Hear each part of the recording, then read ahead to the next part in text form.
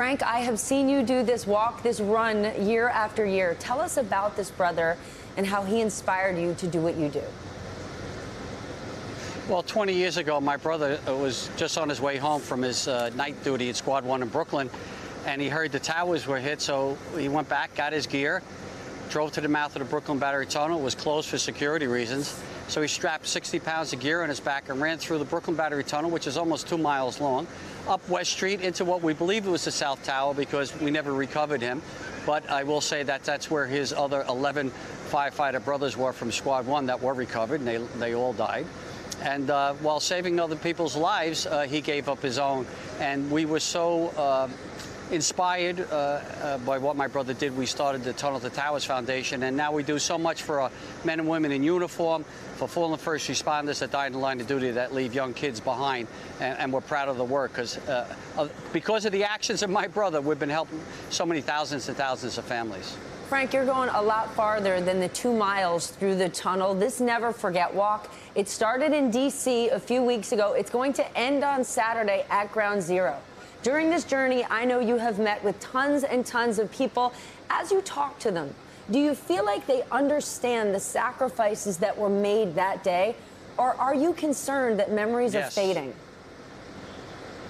Well, the people that had joined me on this walk, and I started the Pentagon on August 1st. I was at Shanksville, Pennsylvania on August 21st, and I'll be retracing my brother's final heroic footsteps on the 20th anniversary on this September 11th. Albeit I'm doing it with sneakers, he did it with his gear. I'm coming out of the tunnel, I'm looking at the Freedom Tower. He saw 2 towers on fire with horrific scenes. But yes, I have 2 concerns. One is that it is fading with a lot of Americans, and that's why I'm doing this walk, 537 miles, so people never forget. And as you said earlier, before the break and then we want to honor the sacrifice, and you honor the sacrifice by doing good. So I've met so many Americans that love America. They're waving the flag and say, never forget. Those people I'm not worried about.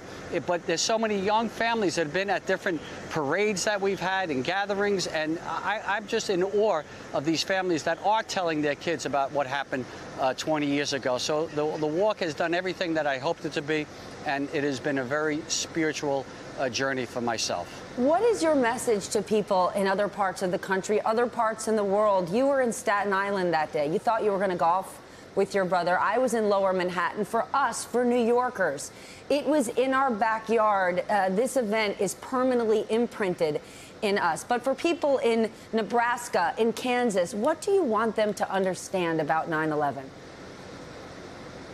Well, I think a lot of them do understand this, that it could happen again. And that is my biggest fear as a 9/11 family member. I don't want to see other families to go through this. And, you know, we've had 7,000 men and women have given their lives for our country to keep us safe here in America and Nebraska and everywhere else that you can think of. But New York is always the main target for sure. It represents America and the greatness of America. But we're resilient. We've come back.